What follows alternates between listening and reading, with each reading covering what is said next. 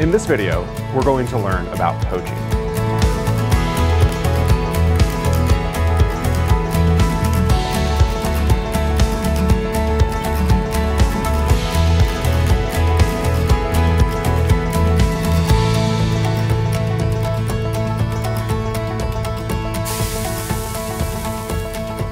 Poaching is a moist heat transfer method where we're going to use a warm liquid to slowly cook our product.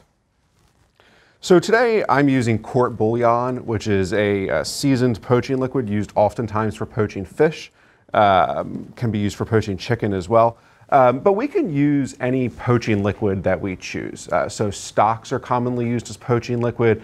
You could even just use salted water as your poaching liquid. The liquid that you use is going to impart some flavor into the product that you're cooking. So the court bouillon here, which has wine and lemon and herbs and seasonings, is going to impart a little bit of that flavor onto the product that we're using. In today's case, we're using salmon. Heat management is going to be especially important when poaching. We want to keep our poaching liquid at between 160 and 185 degrees Fahrenheit. This is going to ensure a tender and juicy product. We really want to make sure not to boil our poaching liquid. Boiling our poaching liquid is going to result in, instead of that really tender, juicy product, going to result in a dry and tough product. So we really want to make sure that we're regulating the temperature of our liquid. Today we're going to use a small single serving piece of salmon. So generally for smaller pieces, we're going to start poaching in warm liquid. So our liquid here is already up to temperature. I'll go ahead and check the temperature, but when I last checked, it was about 160 degrees.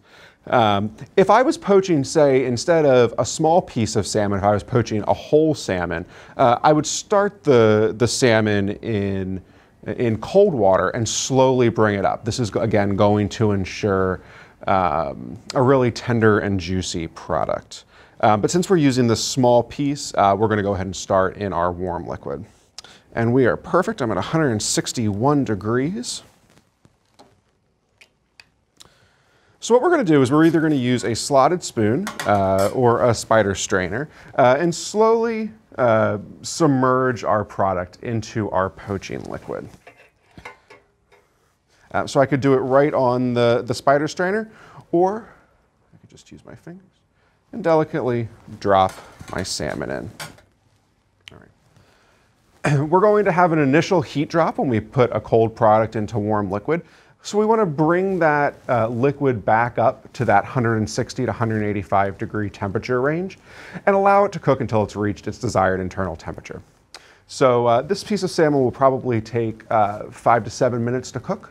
So we'll check back in with you then. All right, so it's been about 8 minutes and our salmon is at 130 degrees, which is going to be a nice medium. So we're going to go ahead and use a spider strainer to remove the salmon from our poaching liquid.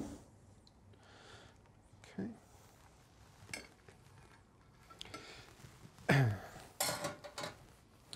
And you can see the nice delicate color that our salmon has gotten. It's really important with poaching that we're going to use enough liquid to completely cover the product. If not, we wouldn't have this nice consistent color. So you really want to make sure that that piece of fish is covered in your poaching liquid, and you have to account for evaporation a little bit. So if it's just covered, you want to add a little bit more so that there's enough liquid to cover even as it evaporates. So let's go ahead and cut into this piece of salmon and just look at some of the quality marks here. Okay. So you can see as I press on the salmon how juicy that is. And you saw how easy it was just to break apart with my fork. It really delicately just flakes apart. You can see all of that juice in there. That's exactly what we want with poached product. If we had boiled this salmon, again, we would end up with a much tougher, drier cut. We wouldn't have this really soft, juicy, flaky looking fish. So let's review. Our poaching temperatures are going to be between 160 and 185 degrees. Remember, although we want to maintain our poaching temperature, it's really important not to boil. Boiling instead of poaching is going to create a tough and dry product.